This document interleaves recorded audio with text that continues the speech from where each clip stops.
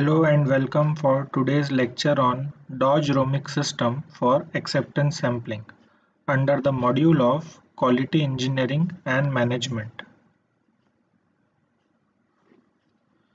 So, agenda for today's lecture is what are the expectations from a good sampling plan, then what is the history and background of Dodge-Romig system, concept of total inspection, then we will see about Dodge-Romig tables, that is LTPD table and AOQL tables, then pros and cons of Dodge-Romig tables, and finally we will see one example case for Dodge-Romig system.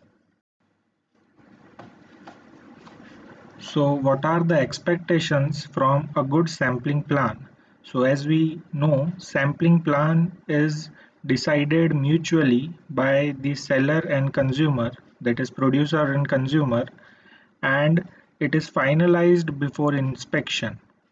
So deciding a sampling plan involves the lot size, sample size, and acceptance number.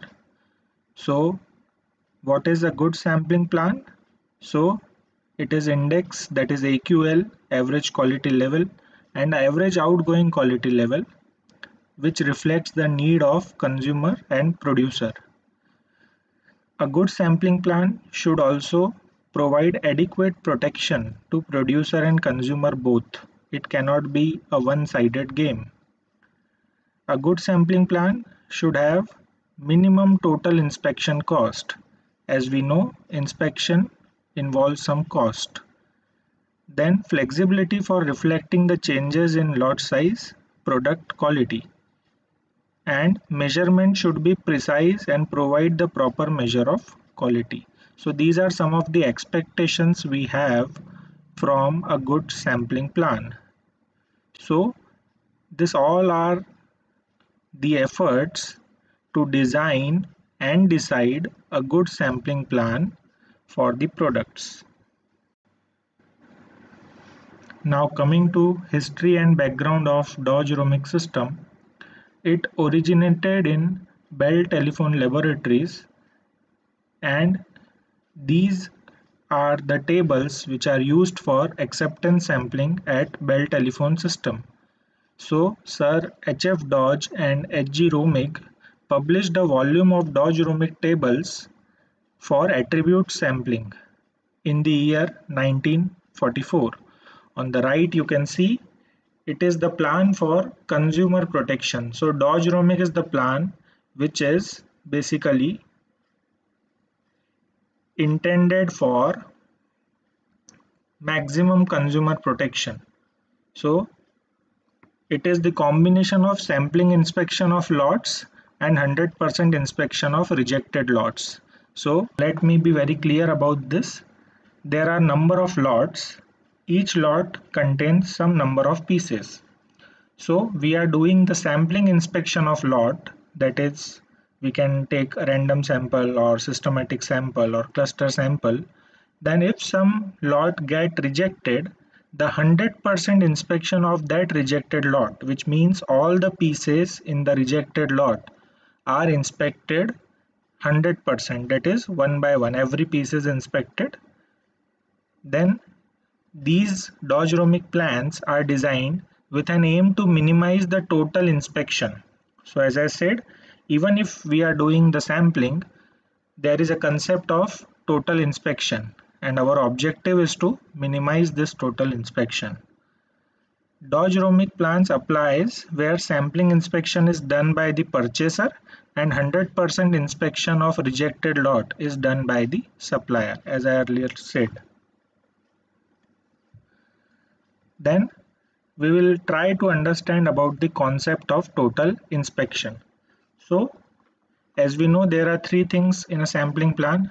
One is capital N, which is a lot size, then small n, which is a sample size, and C, which is acceptance number. So for smaller acceptance number, the total inspection is high as many lot needs 100% inspection, because if you will keep the acceptance number small, more lots will be rejected and as per the policy, we have to do the 100% inspection of rejected lots. Now second scenario, if I choose the larger acceptance number, then again the total inspection will be high because the sample size will be high. If I select a larger C, my small n will be larger. So again the inspection will be high. So the concept of minimum total inspection, that is MTI, is somewhere a golden center between these two extremes. So Dodge-Romig table ensures this minimum total inspection at their proposed plan. Now we can see here LTPD, that is lot tolerance percent defective. We know what is LTPD. So it is the quality beyond which the customer is not ready to accept the lot. Then consumer's risk, it is 10%. Then we will get combination of small and NC, that is sampling plan. So our minimum total inspection will lie at some intermediate point between the two extremes, that is for smaller acceptance number the inspection will be high, for larger acceptance number the inspection will be high, but somewhere in the middle we will get a point of minimum total inspection. Then coming to Dodge-Romig tables, I would like to show you a glimpse of this table. So these are Dodge-Romig tables. The link of this table is attached in description of this video. So there are 4 tables. You can see table 1, 2, 3, 4. These are the table for lot tolerance percent defective. So 2 of these are for single sampling plan, 2 of these are for double sampling plan. And we have another 4 table, that is 5, 6, 7, 8, which are AOQL table, which deals with the average outgoing quality limit. Again 2 are for single, 2 are for double, and we have all the tables here. Okay, now coming back, so there are 4 sets of table. So single sampling LTPD tables, double sampling LTPD tables, then single sampling AOQL tables, double sampling AOQL tables. Now these are the tables proposed by Dodge-Romig for selecting an appropriate sampling plan for consumer as well as producer. But we always know these are the plans which intend maximum consumer protection, that I will explain. So LTPD tables are based on lot tolerance percent defective at constant consumer risk of 10%. We have already understood about the consumer risk at the time of operation characteristic. What is consumer risk? So it is the 10% risk of the consumer that the bad lots may get accepted, as there is no 100% inspection. So LTPD table ensures that individual lots of poor quality will be rejected, and it will provide more consumer protection, which is the basic aim of Dodge-Romig system. Now LTPD tables. So it emphasizes constant low consumer risk with varying AOQLs. So if we are keeping the consumer risk constant as well as LTPD at some particular level, our average outgoing quality will vary. So this will ensure seldom acceptance of lots of poor material, which means that there will be more protection to the consumer. There are very less chances that a poor lot will be accepted. So how to read this table and how to get an appropriate sampling plan? So we have LTPD values like 0.5, 1, 2, 3, 4, 5 up to 10%. So for example, if LTPD we choose 5%, beta is the consumer risk, that is 10%, and process average, which is known to producer, that what is the process average at their particular production cycle. So by these 3 values we can select the single and double sampling plan from the table.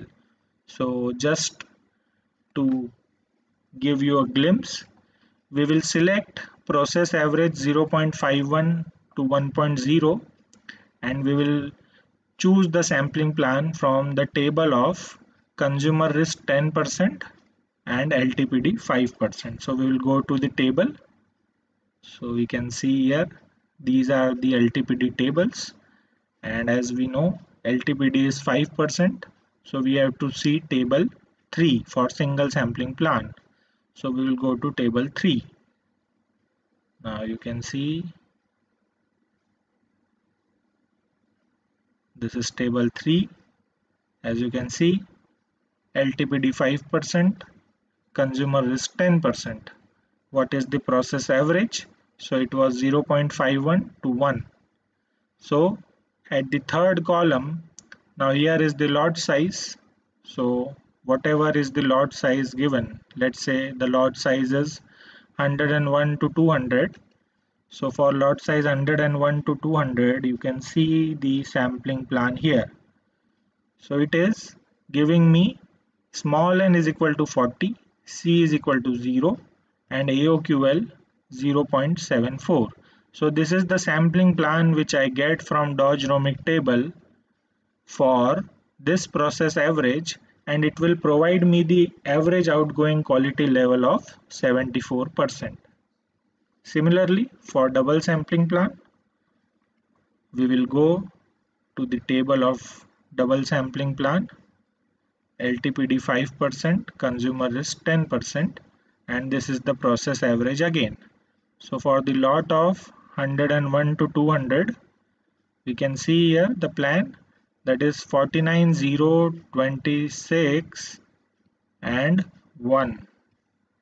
So this is 49, 0, 26 and 1. As we know in the double sampling plan, at trial number 2, the sample size is cumulative, that is n1 plus n2. So it is the two-stage sampling basically. First we select 49 samples, the acceptance number is 0. Now if this condition gets satisfied, that's all. If it doesn't, then we will take the second sample of 26, and cumulatively for 75 pieces my new acceptance number will be 1. So in this way I can get the appropriate sampling plan from Dodge-Romig table. Specifically, these are the LTPD tables. Now second tables are AOQL tables, where the AOQL is the prime requirement. So here we select the plan as per the AOQL values as shown here, that is 0.1, 0.25 up to 10%. So for a particular process average, we get a plan from AOQL table. Again, we will see what is our example process average, that is 1.61 to 2.0. So in this case, we will go to the table. Which tables? The second set of table, which are AOQL tables.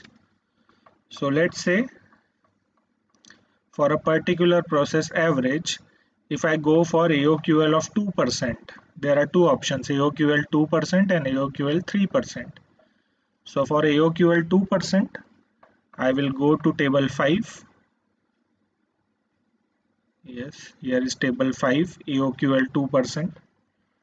My process average is 1.61 to 2.0, and my lot size is 101 to 200. So I get a plan as 35.1. Okay, so 35.1 is my plan, and here I get LQL, okay, that is LTPD, that is 10.5%. Similarly, we get the double sampling plan from table 6. So here the process average is 0.81 to 1.2. So this is the column, and we get a plan like 27, 0, 28, 55. So this is the double sampling plan for AOQL of 2%. Now, what are the pros and cons of Dodge-Romig tables? So talking about the pros, talking about the benefit, as I said, these plans are intended for maximum consumer protection, which is the direct indicator of organization's reputation. So Dodge-Romig systems are easily acceptable by both of the parties due to vested interest. And some of the cons are these plans are not very much suitable for small lot sizes. Then lots of 50 or 100 brings substantial saving in inspection for a given quality protection. So we have to make the lots of 50 or 100 because it will provide us the substantial saving. There are some practical objections for larger lots, that is more than 10,000 up to 1 lakh. So for such large lots, these plans are not very much acceptable. There is higher cost of sampling, as we know. For the rejected lots, we have to go for 100% inspection. Then it is harder to get a random sample. Yes, these are some of the difficulties which you may face if you go with Dodge-Romig system. And sometimes it puts the adverse effect on producer-consumer relation due to underprotection or overprotection issues. As I said, these plans are intended for maximum consumer protection, so it may harm the interest of producer at some instances. So these are some of the pros and cons based on which you can decide whether you have to adopt the Dodge-Romig system for acceptance sampling. We'll take the example case which is adapted from the book of Mahajan. So we have to derive the single and double sampling plan for lot size of 1500 and LTPD 5% with consumer risk of 0.10 if the process average is estimated as 0.6% defective. So we have to refer the Dodge-Romig tables for single sampling plan LTPD 5%. So this is table 3. So we will go to table 3. You can see here. Yes, this is the table 3 with LTPD 5%, consumer risk 0.10.